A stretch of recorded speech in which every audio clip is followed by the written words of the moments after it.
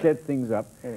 But the management has got the brace and bits, and they've asked Shane to stand down while they investigate, because you're not meant to show people's front parts on the television. It was a pure accident. We muck around on the show, and we apologise. I personally am disgusted and sympathise with people who had to watch, and it's disgraceful.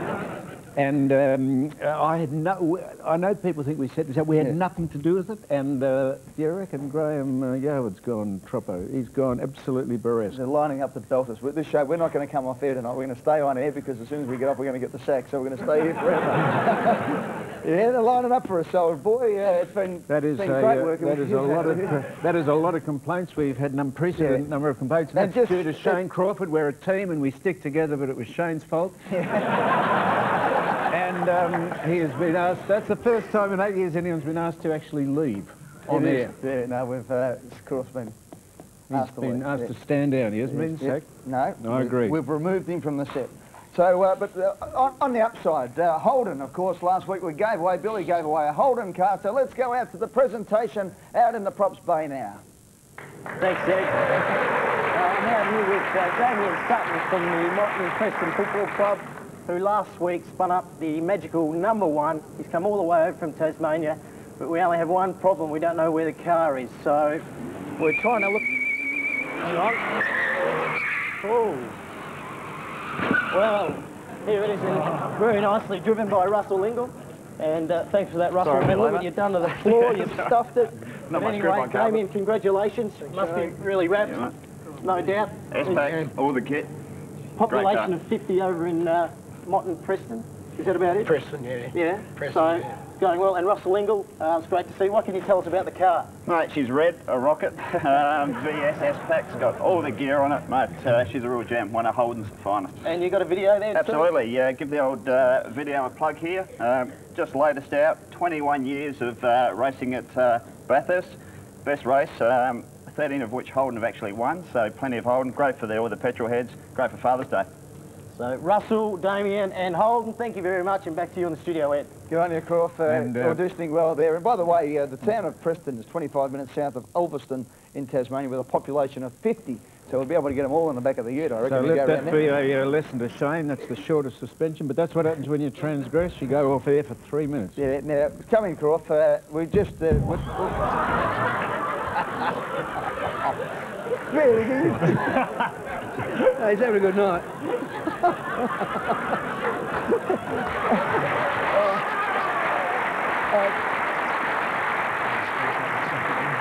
You know what you've done, Shane? You've dragged, in one fell swoop, you've dragged the integrity and the decency of this show down to gutter level. Just in one foolish act.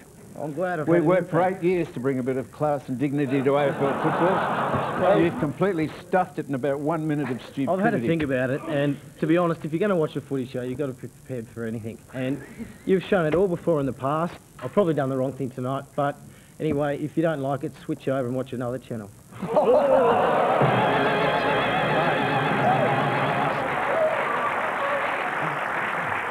Shane.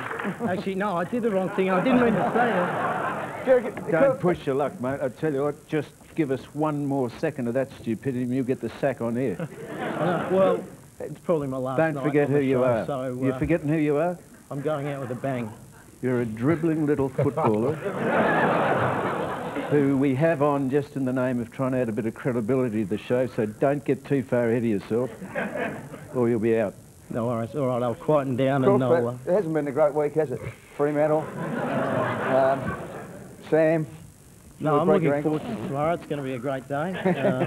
But yeah, in all honesty, hopefully we'll move on and we'll win on the weekend. In fact, we'll move on. I'm praying that Arch is going to give me the wind-up here so I can get off the show tonight.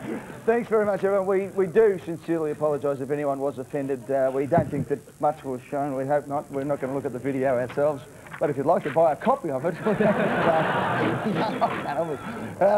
there's Trev's book. There's nothing in it. They're all clean jokes, are they, Trev? Yeah, no full frontal nudity in there at all. Absolutely none.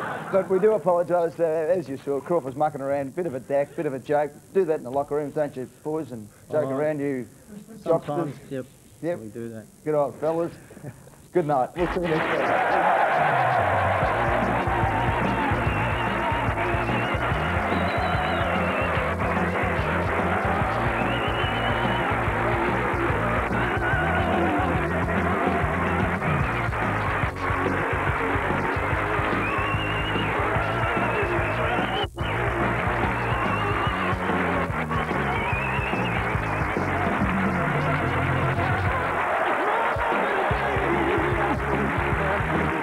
big men fly again for the Sunday Footy Show this Sunday morning at 11 o'clock. Catch up with Sam again as he cooks up a delicious Sunday roast with Mike Sheehan. It'll go down well with the expert analysis and complete wrap of all the week's matches.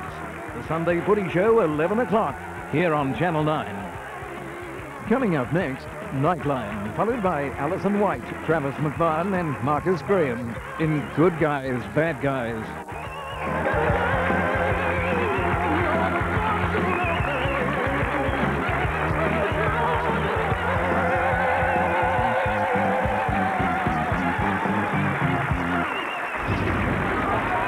This has been another presentation from Nine's Wide World of Sports.